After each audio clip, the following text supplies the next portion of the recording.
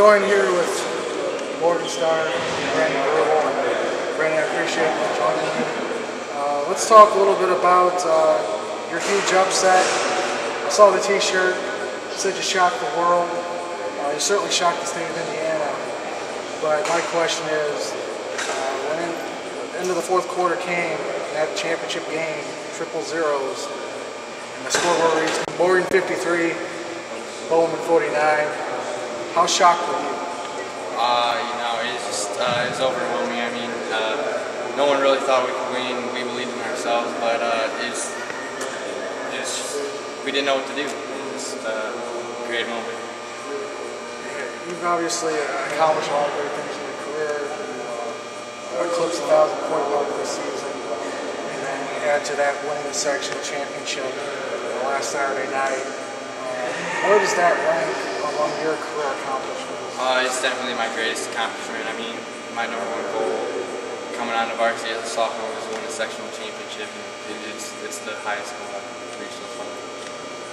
And when you lead up to that Bowman game, obviously you were there Friday night. You saw what they did to Couts. They basically manhandled them, did whatever they wanted. When you were sitting there watching what was going down, what was going through your mind at that point? What were you thinking as you see Bowman go up 40 against Couts? I really didn't think much of it because I knew Couts was playing their style, which is no disrespect to them, but they tried to run with Bowman, which can't be done, and we knew we were going to slow the game up and use our style to give us the best advantage. And yeah, kind of alluding to that, once you get to that Saturday game, you didn't have a lot of time to prepare for it. Obviously, you had to worry about beating a pretty good Whiting team that same night. But going into it, what was your game plan? What did you feel that you had to do that maybe other teams like Couts didn't do that would give you a shot at the end? Well, we actually we've been preparing for 2 weeks before the second championship for them, and for those 2 weeks we just we knew we had to slow down and control the momentum and make them shoot outside, pack it in a little bit. We didn't really do a zone. We played a man, but we packed it into the lane, make them shoot from the outside and just rebound and box out.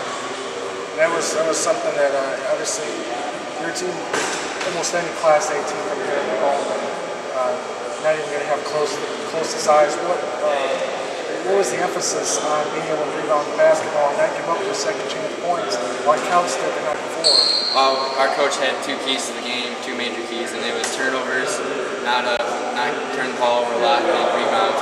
We had to get rebounds to win the game because we felt that Bowman's best offense is their second chance points, and we just had to win it to us.